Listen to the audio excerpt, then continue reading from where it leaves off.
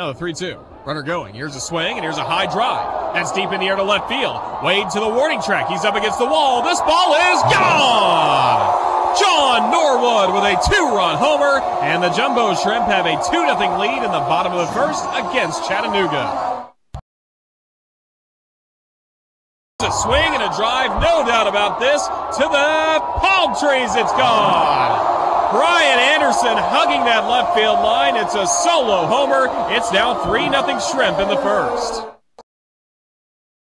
Next pitch, he swings. It's a hard grounder into right field for a base hit. Yarbrough scores on the RBI single by Austin Nola. Make it 4-0 Jumbo Shrimp in the bottom of the first.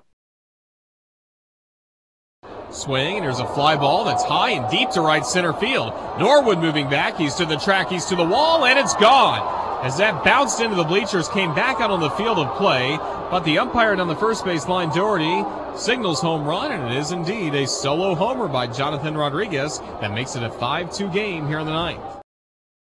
Here's the 1-1. Here's a swing, and here's another drive to right. This is back, and this is gone.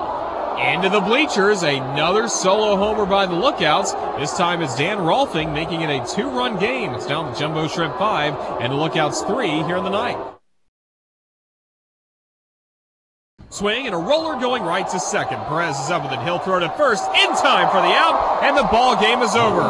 The Jacksonville Jumbo Shrimp hang on despite 2 runs at the top of the ninth for Chattanooga.